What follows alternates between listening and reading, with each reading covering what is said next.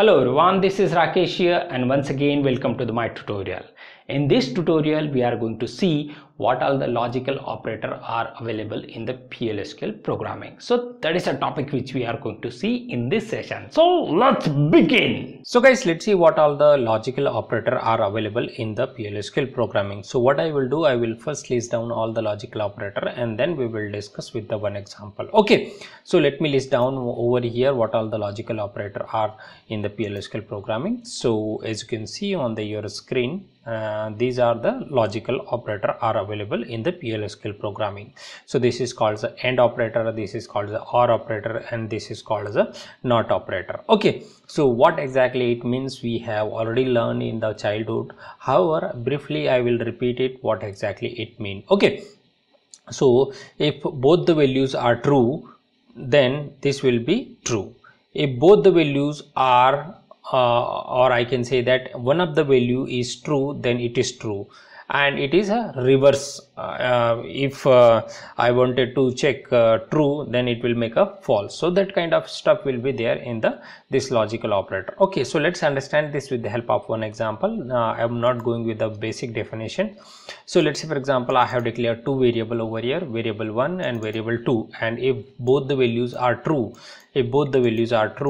then this entire expression will be true because I have used over here AND operator. So that exactly what it means. So let's say for example if I will convert this expression as like this, and then it will be true. So both the values are true, then this expression will be true. So if this expression is true, then this if condition will be get satisfied and this will execute this statement. Okay, so let me run over here this program. So let me comment out this one and then let me run over here. So as you can see on this screen, this statement has got executed because both the values are true.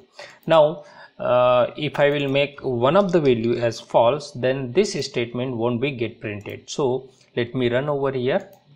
So you can see where there is no statement has been executed from this if condition. So either one of this value is false, then this expression won't be get true. Okay, and if this statement is not got true, then of course this if condition won't be get true, and whatever the code I have written inside this if condition won't be get executed. Okay, now let me take over here example of the OR.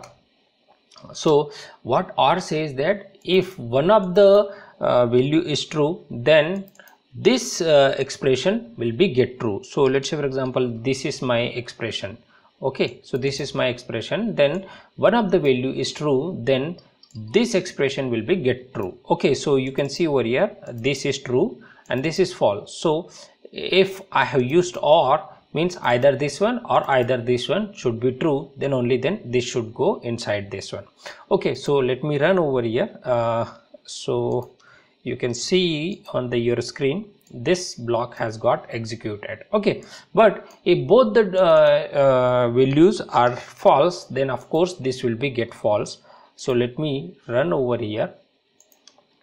So over here what happened, this is also false, this is also false. So if false, then this statement, or I can say that this expression is not true. Okay, now let me take over here the other operator, which is nothing but this one, not, and then if I will use this one, so if not, then this is then